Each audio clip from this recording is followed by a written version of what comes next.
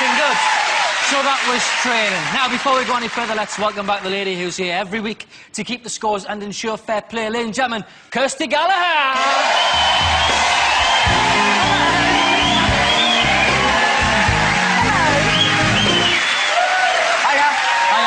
You can still dance, can't you? Just Kirsty. I feel very responsible. I'm so sorry. Well, that's all right, but I am holding you responsible, so... How mean is that? I was only joking. Now, as we've seen, you did complete the training. That went all right. Yeah, that was fine. And Dec, because you won last week's challenge, you had the decision whether you went first or second. Yes. I think I know what you're going to say, but what was that decision? Well, Kirsty, I decided to go first. OK, so it's Dec to go first.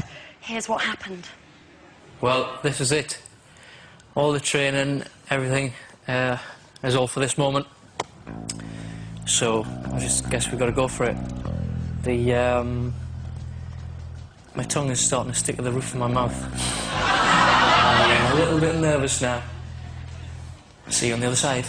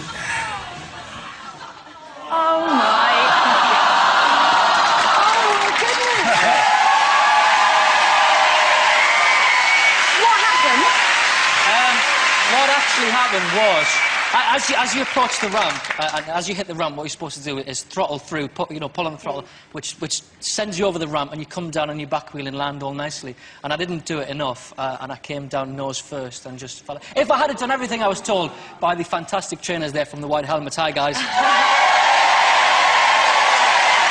had done,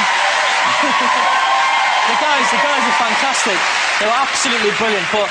It was just, I hate to use the phrase, but in the heat of the moment, when the fire was lit, just everything went, I panicked a bit and I didn't do it properly. Look at you now. Let's have a look at Dec's thumb.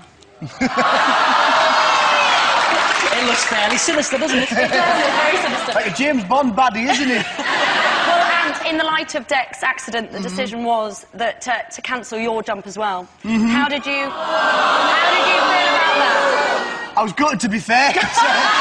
Honestly, I was jumping really well. I thought this one was in the bag. And you know, I reckon he put it on. I reckon he put the whole thing on. Went nose first. Carlo's going to get the point. It's a ruse. You what? You look concerned. I was concerned after I finished my cup of tea and the biscuit. I eventually got there and I had a look to see if it was all right. Oh. But no, you're all right now, aren't you? You're getting better. Everything's all right. Extraordinary week on Ant vs Dec, and because you've both been so brave, you both get a little kiss. Oh, yes. For 1 week only. Yeah. And you both get a point. Oh. Yes!